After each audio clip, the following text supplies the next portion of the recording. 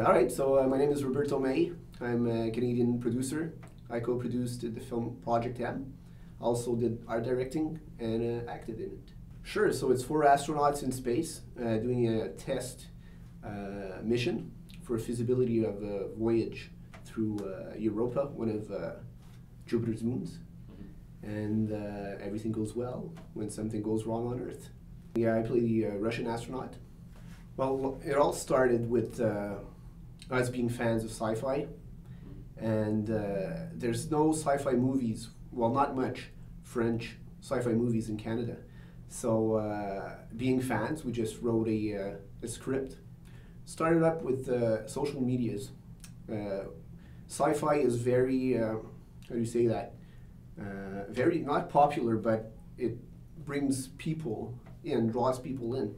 So there's a lot of curiosity around it, and sci-fi fans are real good fans.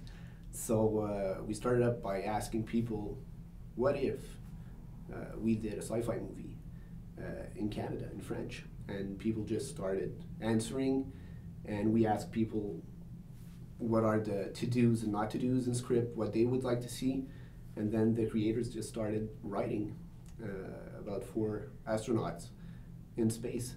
And then we started doing the set.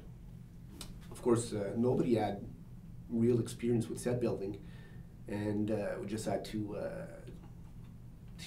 try to build a space station in a 1970s warehouse with crooked floors and everything. So we got people in, our families, family members, good friends, and after a while we noticed that we weren't going to make it to the shooting schedule. So again, with social medias, we just said, how would you like to come on a set? And people came in. Some people just said, listen, I can't hold a hammer, but I could do the dishes. So yeah, sure, okay, why not? So there was a lot of people. We had like about 90 volunteers coming in just to build a set. We had some professional painters, some professional art directors that came in as well to help. So this is how we did it. So we went from what was planned to be a 1,500 square feet space station, and we built it a 4,500 square feet station.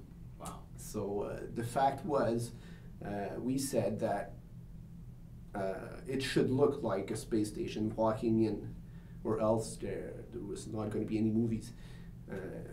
We wanted to look professional, no matter how the budget was low. Right now we're going to Vancouver next week. We're also at the American film market right now with our distributor. We're looking to sell either a spin-off, a remake, or the movie as it is.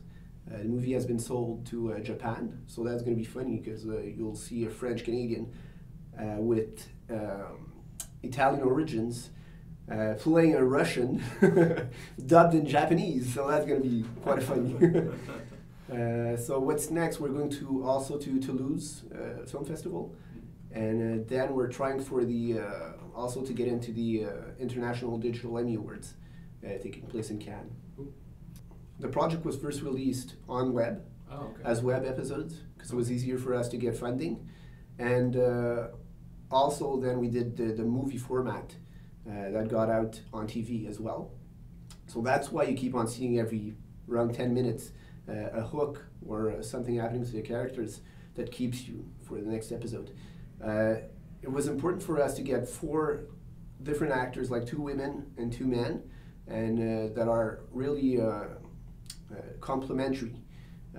There's no villains, there's no good guys, it's always the gray line that is driven and what is good or what is bad, but you know, we always try to be character oriented, and